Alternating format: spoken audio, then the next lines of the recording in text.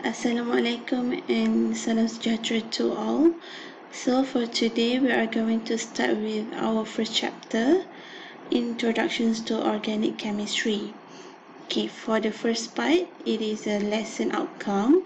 So by the end of the chapter, you should be able to explain the characteristic features of organic compounds. Means that you must be able to identify whether this compound is an organic compound or not.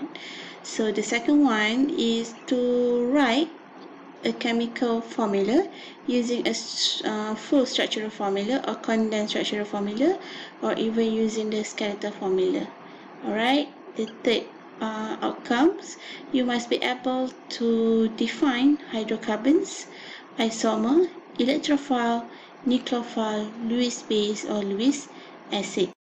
Next, you must be able to differentiate the type of isomerism, including structural isomer, geometrical isomer, and also optical isomer. Besides that, you must be able to identify the functional group, such as carbon-carbon single bond, carbon-carbon double bond, and also the homolog series, for example, alkane, alkene, alkyne, alcohol, and so on. And last but not least is the physical properties.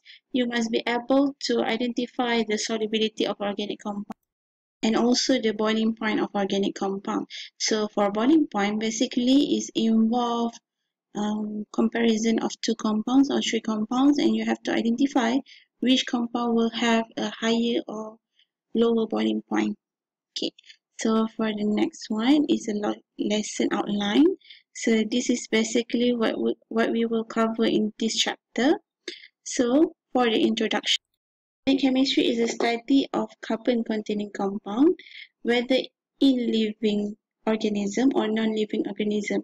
Living organisms such as human, we are consist of so many organic compound. Even our skin layer, the fat, is all consists of carbon compound. For the non-living, such as our fuel, alright, the fossil fuel that we get for our car fuel and something like that, right? So next is the characteristic features of organic compound. So we will focus on carbon. Okay, why carbon? Because carbon consists in all organic compound. So the atomic number is 6.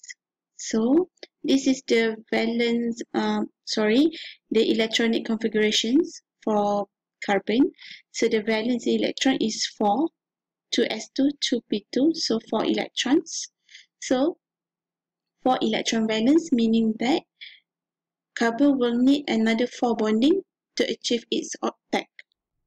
Carbon achieve its octets, so mean that carbon at the most stable state. Okay, so for the second one is ability to catenate. Okay, catenate means that the catenation process that all of you know about polymer. Okay, the water bottle that you use consists of polymer. So every polymer is actually made up from a basic unit we call as monomer. So polymer produced by a repetition unit of monomer. So somehow the monomer will repeat itself for 40 times, for 30 times, or even 50 times to form a polymer. So this compound must have a very stable bonding, else it will easily break down. So carbon is one of the stable compound that can be used in making the polymer. Alright, and the last one, the ability of carbon to form a multiple bond.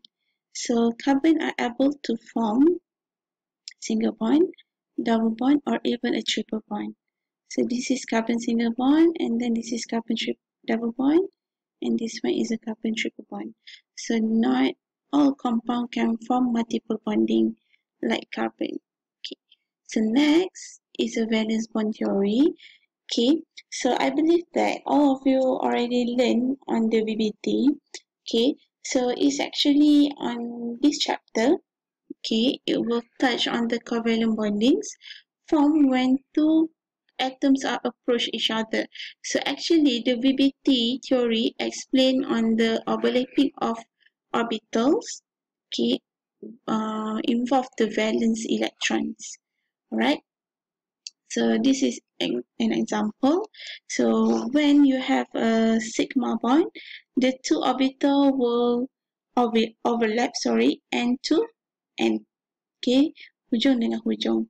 So if you have a pi bonding, so the pi orbital will overlap side by side. Okay, tepi dengan tepi. One macam ni. Okay, so you will have two spin. The another one is just like this. Compound A, compound B interactions. Okay, so this is pi bonding. This is your sigma bond. So, okay, basically, if you look at these pictures, okay, this one, you can see that the sigma bond has a greater strength as compared to pi bond because the sigma bond is a overlapping of electron. Okay, this one is a side-by-side interaction. So meaning that if you have a reactions that consists, okay, for example, okay,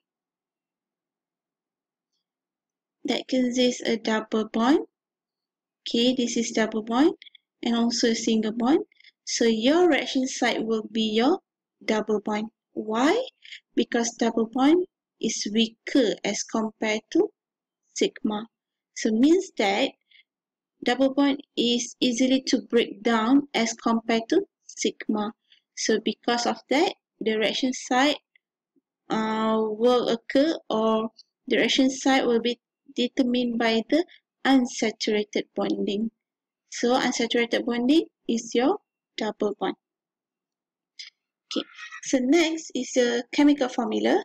So for the chemical formula, we have a general formula and we also have the structural formula. So what is a general formula? For example, the general formula is CnH2n plus 2. So any compound that obey to this formula, so it will classify as alkene. For example, I give you a structure. Okay, CH3, CH2, CH3.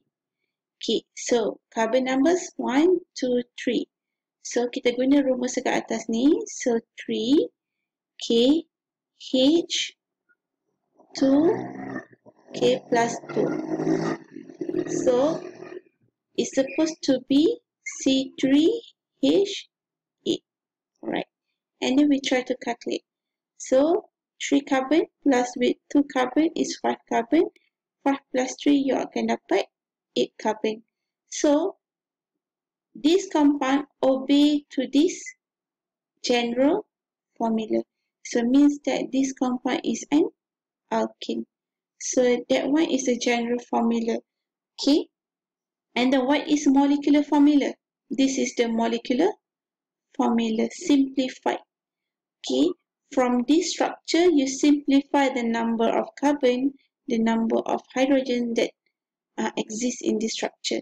So for example, another example, if you have this compound, okay, for example, okay, so the molecular formula is 1, 2, 3, 4, 5. So C5, 3 plus 2, 5 plus 2, 7 plus 3. So you add the H10 and then you have 1 oxygen.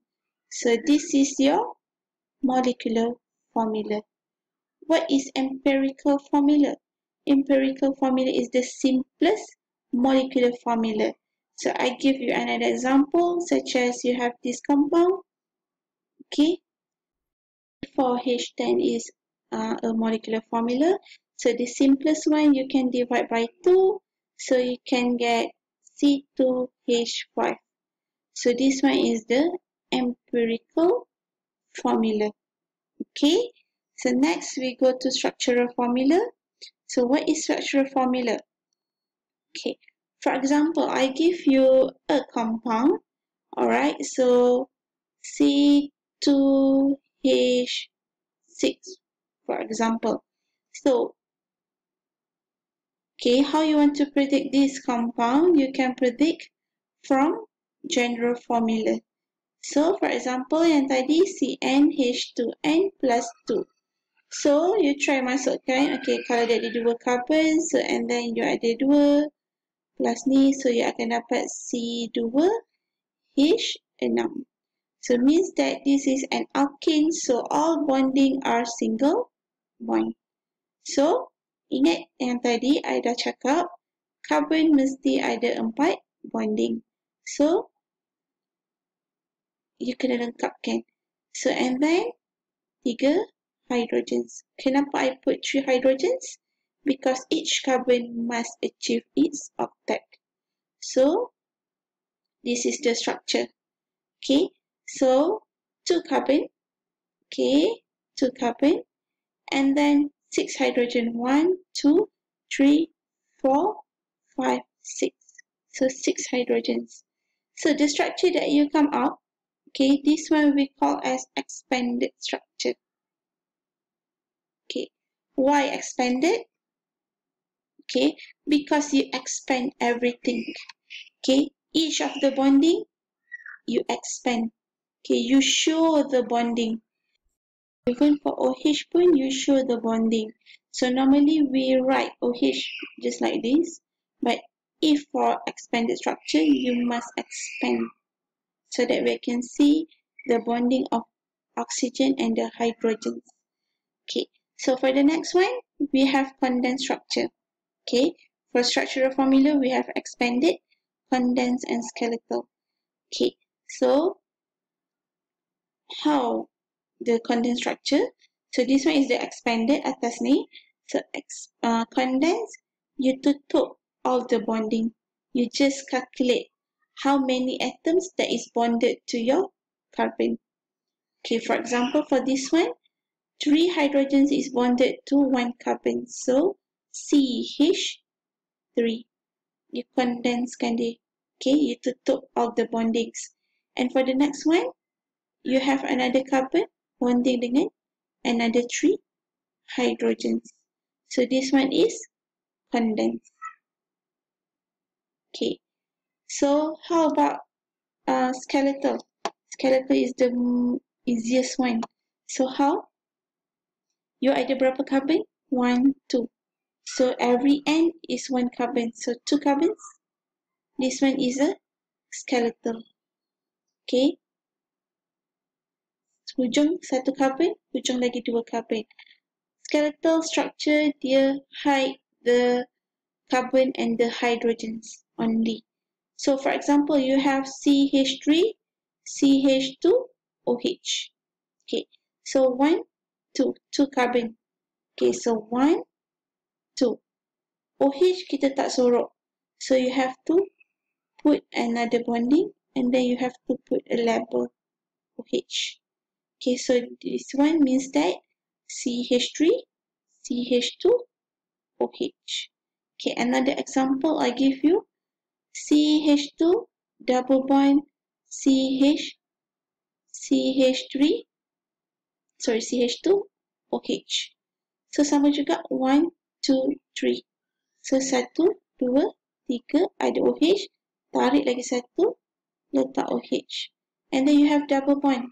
So you have to put here your double bond. Carbon and hydrogens, you kena sorokkan. Another example from skeletal to condensed. Okay, the first one you have to do is you labelkan carbon 1, 2, 3, 4, 5 dengan 6. Alright, and then you have to calculate the number of hydrogen for each carbon. So, bear in your mind, carbon mesti ada 4 bonding. So, carbon 1 dengan carbon 2, okay, carbon 1 cuma ada 1 saja bonding. Okay, carbon 1. So, 4 tolak 1. So, meaning that dekat carbon pertama, you akan ada 3 hydrogen. So, carbon kedua, you kira 1, 2, 3.